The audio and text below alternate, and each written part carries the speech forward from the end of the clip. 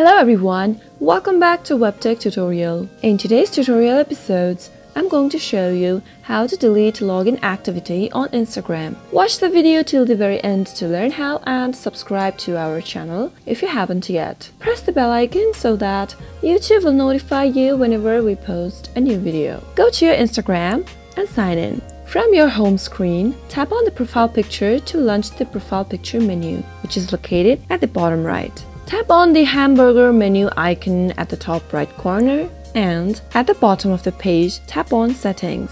Go to Security and under Login Security, tap on Login Activity. On the Login Activity page, tap the three-dotted menu icon next to the device you want to remove. For example, let me remove the second one. Tap on the three dots and tap on Logout. A confirmation message has been displayed. Tap on OK. As you can see that I have just deleted a login activity. I hope you found the video useful. If this video helped you at all, don't forget to give it a thumbs up. Comment down below in the comment box if you have a question or a feedback for us. I'll be back soon with more tutorial episodes. Thank you for watching.